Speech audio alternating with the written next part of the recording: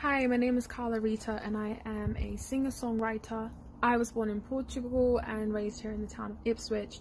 My parents were, although raised in a small island in Africa called Saint Tome.